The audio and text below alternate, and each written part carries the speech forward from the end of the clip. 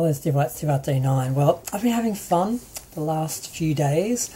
I have decided to finally watch all the movies I've been hoarding for years and years and years. As a student of cinema and media, I have an appreciation for older films, and my library is fairly extensive. I've got a lot of old movies from the 30s and 40s and 50s and 60s and that. I have the ability to actually watch old films and black and white films. I know a lot of people don't. They can't watch anything that wasn't made in the last 5 years, and the idea of watching a black and white film or something like that is just alien to them, but I quite enjoy them. But yeah, I amassed a lot of films, and I was just hoarding them. It's like I was waiting to watch them one day, like saving up this library for when I was like old and I had time to watch them, and then I realised you could die tomorrow, and it'd be a travesty if you never watched all these movies you've been hoarding. And I sort of was afraid, I think, if I watched them, what would I have left to watch? I'm like, well, you can watch them twice. So I just have sort of started doing that. And I started off, first off, you sort of want to look at all the divas, like Liz Taylor and Betty Davis and Joan Crawford and, you know, all those sort of people, and sort of go through all their films. And there's just films that I've just heard of by name, by reputation, or I've studied on some level, or maybe I watched them when I was studying film and that, but I haven't seen them like for years.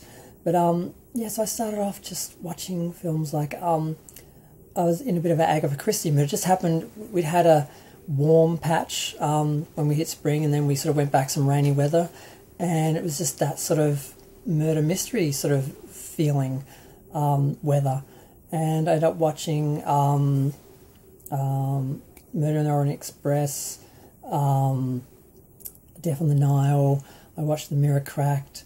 I watched the new Murder on the Orient Express. I watched 10 Little Indians, and then there were none. And that just put me in the mood. And then I started to look at just a lot of the diva movies that I haven't sort of watched. There's a lot of old classics that I've heard of a million times but never watched, like The Whales of August, which was Lillian Gish's last film with Betty Davis. Some of her later films that don't sort of have the cachet of her older classics, but she kept working right through to, I think, 1980-something. And I'm just enjoying going through these older films. I went through the other night and I watched, Crimes of Passion with Barbara Stanwyck. I hope I don't get some of these names wrong. And I watched, what was the other one? I watched two of them in a row. Madam X with Lana Turner. And there was another one with Lana Turner. Peyton, was it Peyton Place? Oh God, I'm not remembering all the names. What else was there? Something else I watched. I just had a bunch that were just sitting there, and I'm just like, I'm just going to go through these first. They're ones that I had in my my disc folios that were mixed in with other ones and that. And I'm just really enjoying them, and I'm just so glad that I feel bad for people who can't watch the older films, who can't sort of watch anything that isn't like 5 years old, and can only watch what they're sort of, what they know rates, or what is, you know, gets streaming views or whatever. They can't sort of categorize anything that, you know, hasn't. No, it's just. So I'm just glad that I have this library and I can appreciate it, and I'm just working through. I'm just going to try and watch as many movies as I can each day until I'm all done. And, you know, like, this is sort of my before I die marathon. Like, before I die, I have to watch all these films, and I'm just going to try and watch them all. Midnight Lace with Doris Day was another one I watched. That was great. I was sort of trying to go through all the sort of darker sort of films, because each of those leading ladies had at least one or two dark films.